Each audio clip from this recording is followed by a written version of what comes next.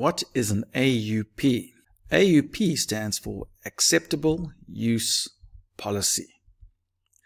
An acceptable use policy is a set of rules and responsibilities in order to access or use a network or a website or a service that's normally applied by a person or a company who owns or is in charge of that particular network, website, or service.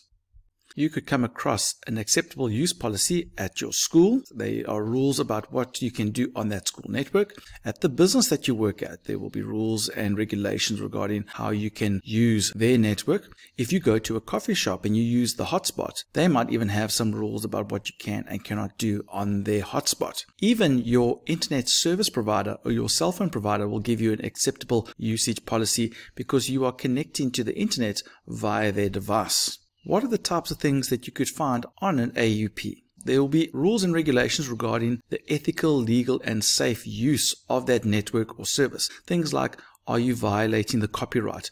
Are you going to illegal websites? Are you downloading illegal content?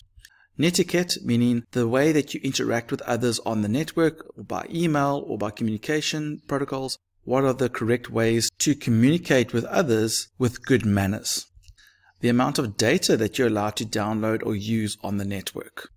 What online content you're allowed and not allowed to access. Maybe there are certain social media sites that you're not allowed to go to, or they limit what time of the day you're allowed to go to those social media sites.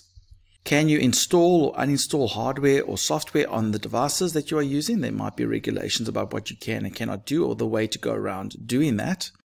And portable devices. Some companies will prevent you from using portable devices because people can use them to steal company information or to transport files that they shouldn't be transporting away from the company.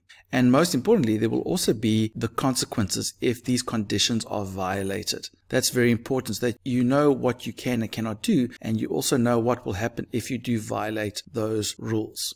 Whenever you see the words AUP, I highly suggest that you take a good look at them, read all the regulations so that you know what you can and cannot do so that you don't get into any trouble. We'd love to know what computer term you want us to do next, so leave a comment. Don't forget to click on that subscribe button and share us with your friends. And don't forget Theory Thursdays at 3 where a new computer term is posted. And don't do it the long way, do it the Mr. Long way.